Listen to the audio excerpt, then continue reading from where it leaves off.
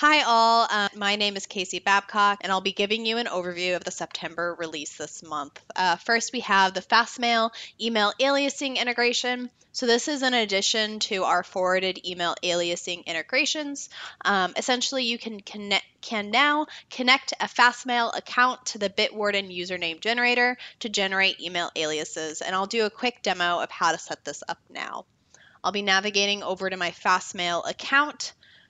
This is under settings, under password and security, and I'm going to create a new API token.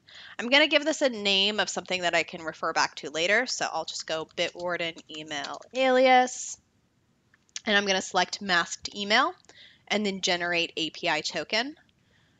It's important to copy this API token to my clipboard and then select done. Now I'm going to jump on over to a Bitwarden web vault under the username generator.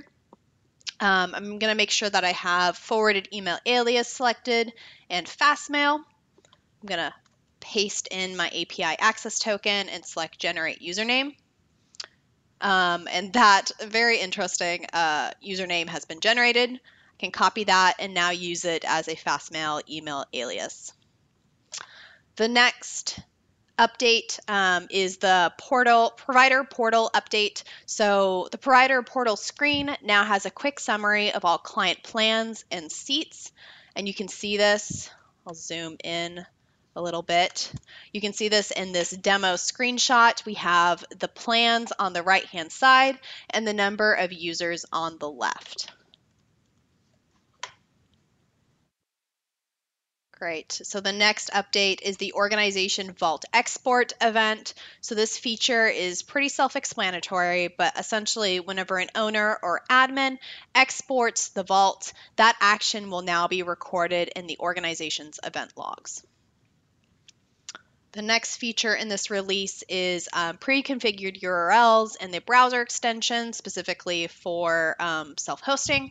So for customers who are self-hosting, environment URLs for browser extensions are now available for pre-configuration.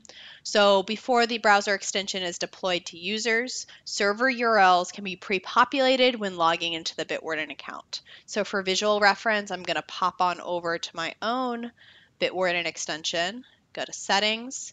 And so now all of these URL fields would not have to be filled in by an end user when they're logging in. You can also find step-by-step instructions in this attached help article.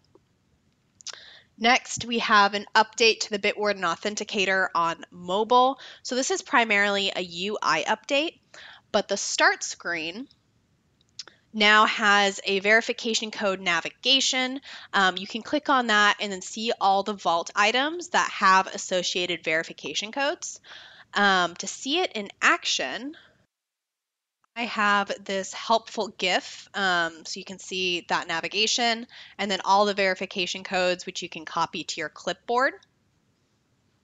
So essentially this makes it a lot easier to find and copy verification codes. This update has also improved the process for adding more TOTP codes or adding new TOTP codes. So scanning the QR code is now the default way to add a new TOTP code, although you can manually enter a secret as well. Lastly, we have the CLI serve origin protection. So this provides an extra layer of protection to the CLI serve function by blocking requests made by an origin header by default. So you can find more details on this in the attached Help Center article right here. That's all for the September release. Again, my name is Casey Babcock, and please reach out if you have any questions.